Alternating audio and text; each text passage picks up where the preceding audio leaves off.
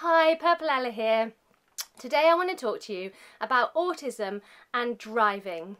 So my personal experience with driving was not straightforward. It wasn't a skill that I acquired easily, and there were definitely some issues around driving which I would put down to my autism. So I thought I'd make a video and talk to you about some of the challenges that I think that autistic people can face when they are learning to drive, my personal story with learning to drive, and then some of the things that I think are important to consider when an autistic person is wanting to learn to drive. So looking at the challenges, I think one of the first challenges that I had when I was 17 and decided that I wanted to learn to drive was my relationship with the driving instructor. My driving instructor when I was 17 was very abrupt and very loud and very direct, which sound like they could be good things, but because I wasn't naturally very good at driving, it just felt like I spent all my time with him either being yelled at or being told off. He was definitely not doing anything to increase my confidence levels, and the lower my confidence levels dipped, the worse that I got at driving, and so it was completely counterproductive, and I started to dread my driving lessons and just feel really anxious about how terribly I was going to do this week, and whether or not he would yell at me, or whether or not I would forget to stop at a red light, because he would do this thing like yelling at me because I wasn't very good at noticing lights and stuff, which I suppose is probably a safety thing, but he did have the dual controls, but he would just yell at me like, "Stop! Stop!" That used to really frighten me, and it used to make me feel quite overwhelmed. So those are the things that were challenging there. Another difficulty for someone learning to drive can be anxiety and catastrophizing. For me, up until I actually had been driving for a few years, I kind of had this sense that perhaps I shouldn't be allowed on the road, perhaps I should be considering the rest of the world's safety ahead of my desire to be able to get from A to B in a car, and perhaps I should be not driving, because I believed that I was an inferior driver and that I would eventually have an accident, and all I could see when I was driving was the future accident that I might have. Add in going onto a motorway and that would get even worse. So catastrophizing and anxiety is a real barrier to learning a skill which does involve a certain level of risk. It's really challenging. So one of the other challenges for people to learn to drive are actual physical limitations imposed as a result of a comorbid condition to their autism. A lot of people with autism have other challenges that might be a barrier to them learning to drive. So in my case, I have dyspraxia and I have a hypermobility spectrum disorder. Both of these conditions make me quite clumsy, which doesn't seem ideal for someone who's going to learn to drive. I also am not great with angles, and I think this is because of my dyspraxia. So I learnt this about myself when I was an older teenager, and I decided that I was going to become a pool shark. If I couldn't fit in, maybe I could just be this deep, moody girl who just like aced it at a pool table. So I played a lot of pool over about a 3-year period with at home with my dad, and then also at university, and I never got any better. So many people tried to help explain to me how I could get better, and I am still terrible at pool. So I know that I'm not good at judging those angles, where to hit the ball so that it'll go off, so that it'll go in the pocket, which also applies to parallel parking. Well, parking of any kind, but particularly parallel parking, which, if you live in a city, is something that you will commonly have to do. I cannot parallel park unless it is a massive space and there's plenty of room for me to go right back and then straighten up. I cannot parallel park if the space is just about big enough for the car. I just can't do it. And then the anxiety comes into play in those kinds of situations as well, because as well as trying to do a manoeuvre, you are being like, people will be waiting for you to do that manoeuvre, so you build up anxiety about not being able to do it quickly enough, which then makes the situation worse. It makes it so much worse. So those are the challenges that I definitely feel that I encountered when I started to learn to drive when I was 17. So now I'm going to tell you what actually happened. I was 17 when I started to take driving lessons, and this was a nightmare for a number of reasons. As I've mentioned already, the driving instructor was just awful and did not make me feel confident, secure or empowered at all in any way, shape or form.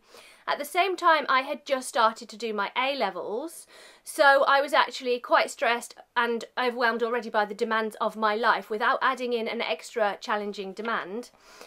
And so I just didn't get any better at driving, and I also managed to fail the provisional, the paper test that you have to go, well, it's a computer test. What's it called, that part?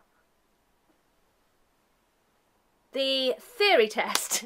I also failed the theory test. So before I'd even gone into my practical exam, I knew that I'd got to take another test.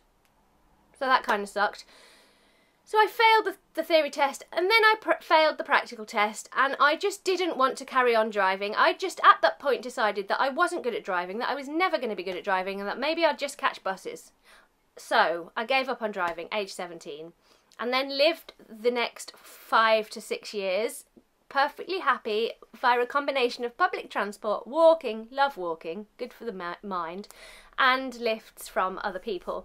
And then my Mr. Purple and I decided that we would like to have a baby, and Mr. Purple felt quite strongly, and looking back rightly, that I would have a lot more flexibility and freedom if I could drive once I'd got a baby. So, even though I did lots of going, no! Please don't make me! I don't wanna! Even though I did lots of doing that, Mr. Purple managed, I guess, to persuade me that this would be a good idea. And then I heard about a female driving instructor who had really helped a friend of mine who was really nervous about learning to drive. So her name was Paula. So if Paula ever happens to be watching, thank you. So she taught me to drive, and she took her time, and she took me on a lot of really, really quiet places at first, and then we had the build up to being able to build up speed, where she would take me to places where it was good for me to practice driving faster.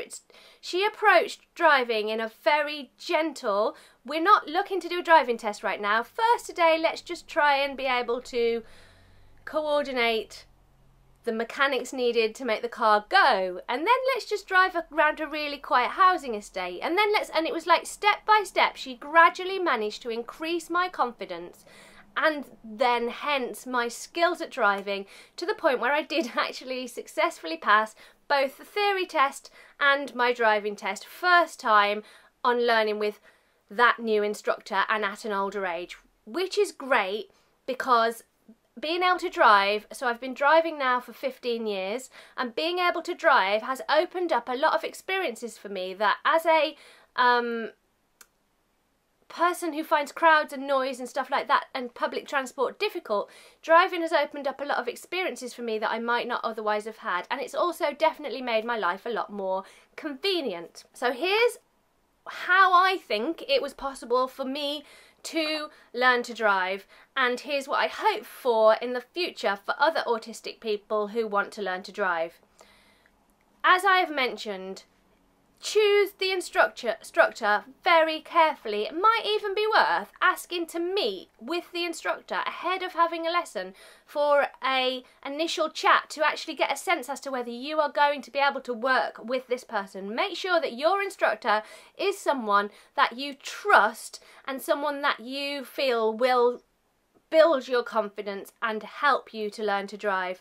I'd actually like to see some kind of a scheme in the UK whereby driving instructors can become autism friendly accredited, maybe. Like maybe they could go on a course where they could learn to be good driving instructors for autistic people, where they're taking into account any potential sensory issues around the driving experience, that confidence building, that knowing about that high level of anxiety, so that they can more effectively teach autistic people. Now, I don't want there to be autistic driving instructors and driving instructors for neurotypical people.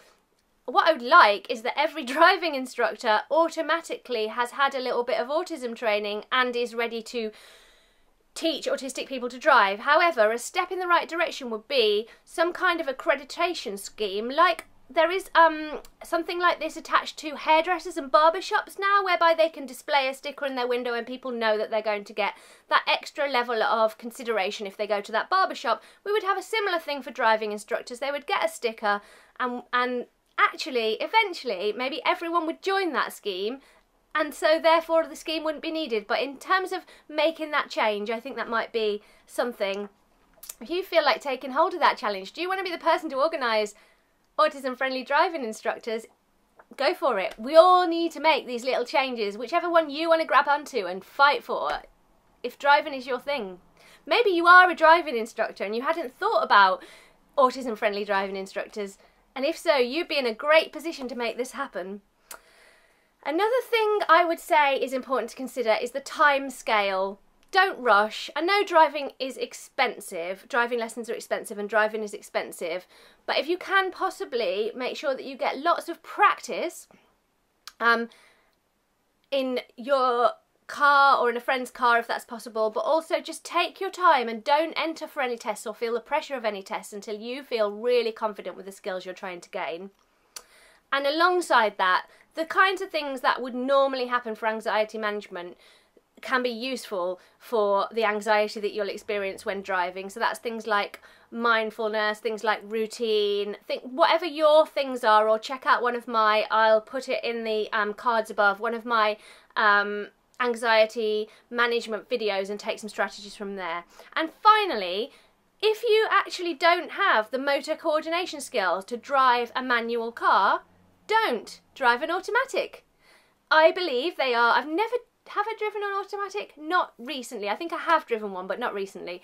But they are significantly easier from a coordination point of view and do the job of going from A to B just as effectively.